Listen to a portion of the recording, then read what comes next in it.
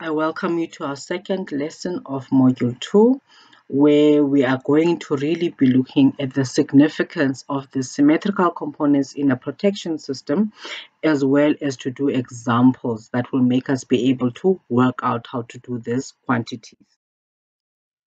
In the previous lesson, we summarized that for your balanced three-phase system, you are only going to have a positive phase sequence. So that is if you do not even have an earth into that system. That's why it just becomes your positive phase sequence. If you did have an earth into it, then it would result into your positive and your zero phase sequence.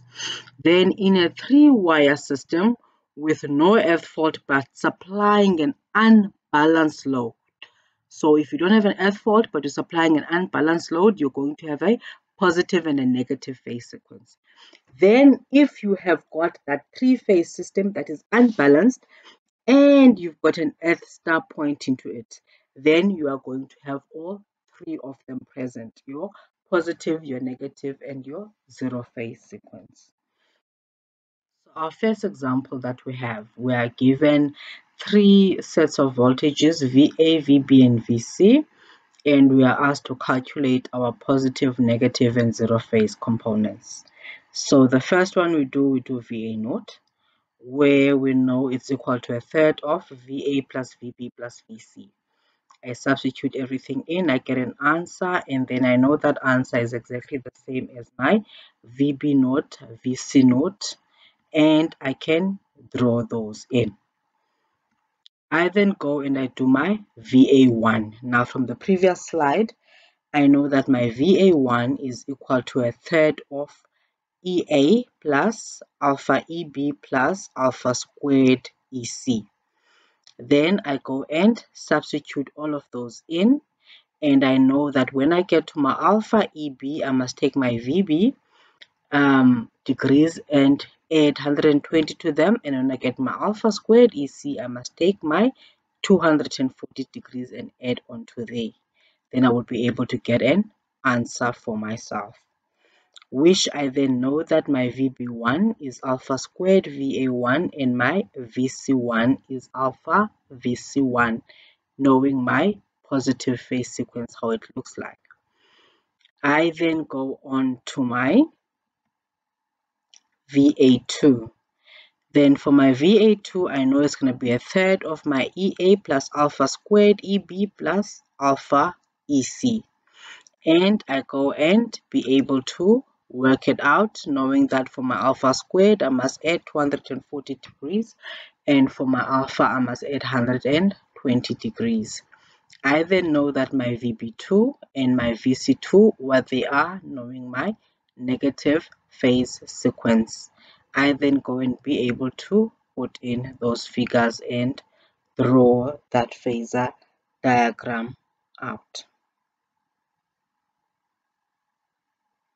It's important here that you remember what my VA1 and my VA2 are. If you do not, it means that you need to go back and be able to work it out if you cannot remember. And how do you do that working out? You have to go and simply put in your EA plus EB plus EC, where you have written them all in terms of VA. Okay, be it either VA naught, VA1, and VA2. Then we know that for my VA1, we take my EB and my EC and we multiply them by alpha and by alpha squared.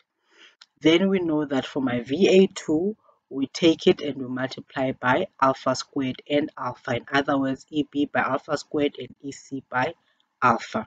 So that is how you actually do it.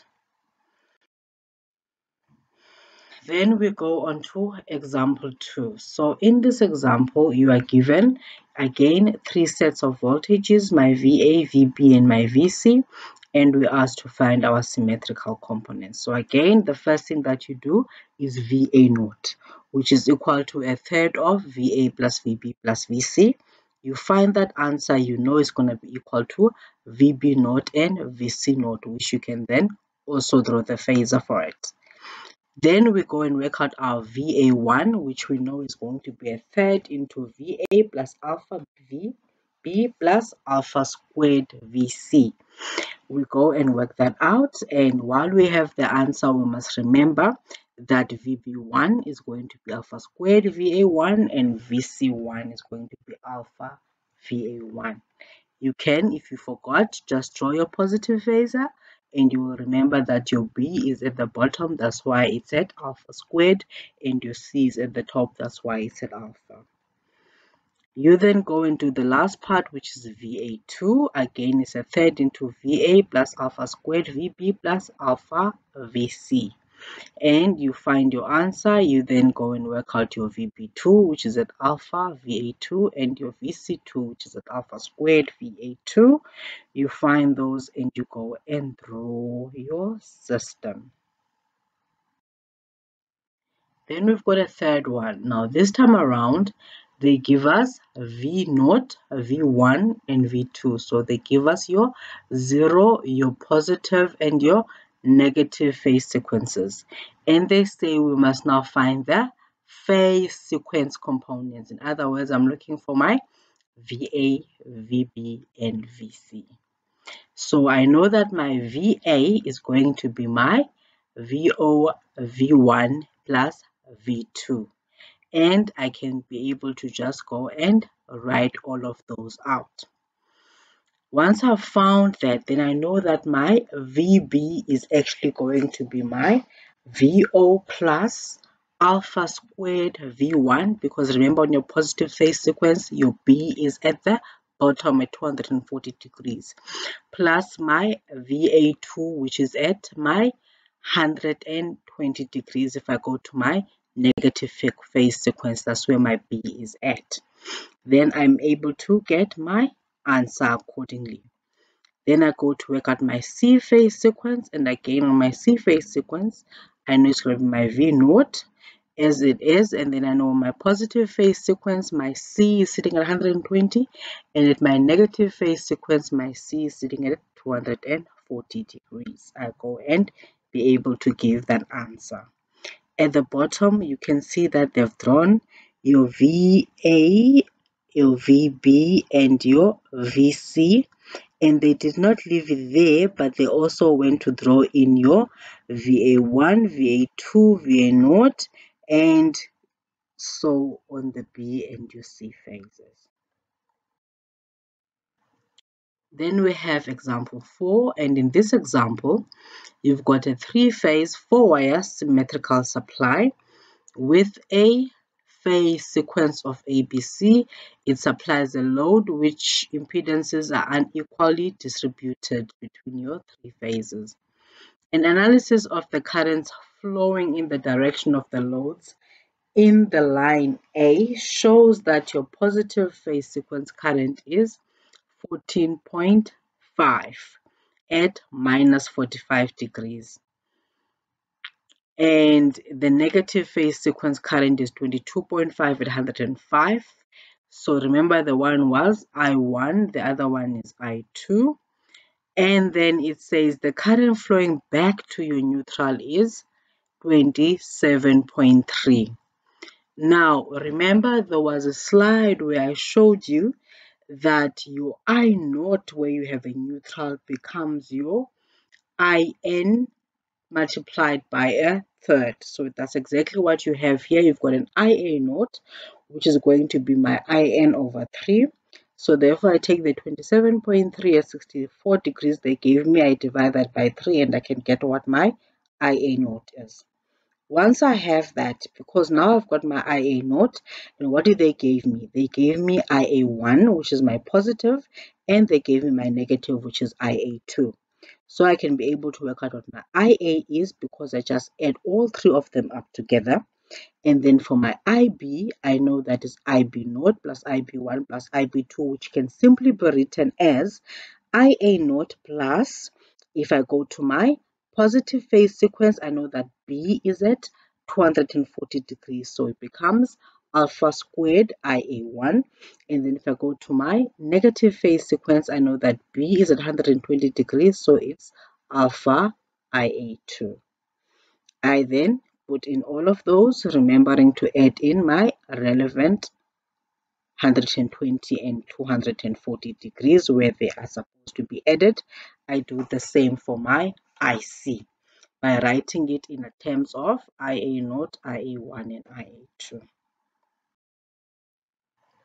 Then I've got my example 5. And then in my example 5, you can see that I've got a 3-phase 4-wire system again with a star connected load. The symmetrical components of the currents in line A, okay, that's your phase A, are the following, and they give it to me. So I've got my positive, my negative, and my 0-phase sequence given. The other one where I was in example 4, I didn't have my 0-phase sequence. I was given my neutral, so I had to go work out my 0-phase sequence. Then they give me the voltage drop across the phases of the load are as follows. They give me VAN, VBN, and VCN. Remember, it's a star connection, so it's your phase voltages. So for the first part of it, they say we must use the positive phase sequence and calculate your impedance of the load, okay? So for me to do that, I must go and find what my IA1, my IB1, and IC1 by positive phase sequence. All they're saying is exactly in the manner that we have been able to practice it out now. So they come in that manner. So therefore, my IAN is simply my IA1 plus IA2 plus IA0. And my IB is going to be IB0, IB1, IB2, which I know can be written as alpha squared IA1 and alpha IA2, while my IA0 remains the same. I then go and work that out, and I can go to my ICN, of which by now I also know the formula, being IA0 plus alpha IA1 plus alpha squared IA2. I apologize for the yawning. Then we go to my ZA, which is my impedance across my A phase, which is simply my VAN divided by my IAN. Will be the same for my ZB and my ZC. Then I go to the second part where I was asked to work out what the complex power of the scenario is going to be. So I know my SAN is going to be my VAN IAN. That star, remember, means that I take the conjugate of my current. So it's not exactly the angle that my current has been in, but it is that angle at my 180 degrees apart from it. So for my first one, I've got the VAN, which is 172 at the 78. I multiply by the INN magnitude that I got, but then I must remember now my angle changes, so it becomes at minus 30.89. Then for my SBN, I know it's my VBN and IBN. So I've got my 196 at 48 that I've been given. Then for my current, it's what I was able to work out, which was at 23.175. But now it is at minus 145.07 because it's on the other side. Then for my SCN, I go again and I take my VCN as I've been given, and then I multiply by the current that I'm able to work out, but I put at the negative of that phase that I had before. So if I were to add all of them together, then that is what my answer would be at the end of the day. This is again summarizing what we have learned, that my V naught is a third into EA plus EB plus EC. My V1 a third into EA plus alpha EB plus alpha EC, and my V2 is a third into alpha into EA, alpha squared EB, and alpha EC. Therefore, my currents will take exactly the same formulas as my voltages. You just represent them with the current. Then my impedance will always be my voltage divided by my current. So this is the exercises that were given in your module 2 pack, and I have gone and worked out for you for that in the first threes. So here I have gone and worked out for you what your IA, your IB and your IC using the formulas that we are very familiar with now. And then for my QA, it simply becomes VA IA sine VA angle multiplied by my current angle. Okay. And then if I go to my B phase, it's exactly the same. VBIB sine my VB can angle subtract my current angle in there. And then I do the same thing for my C phase. On my question 2, I also go and I calculate what my IA is. And simply know it's IA naught, IA1, IA2. IB, I already changed the IB naught, IB1, IB2 into my A phases, okay? And then for my IC, I do the. So in this question, I'm given my VA, VB, VC. And for all three phases, I must find my 0, positive, and negative phase sequence. So I start with the A phase by putting VA naught. I know that it's going to be a third of VA plus VB plus VC, which will also be the same as VB naught and VC naught. Then I go into my VA1, which is a third into VA plus alpha, VB plus alpha squared, VC.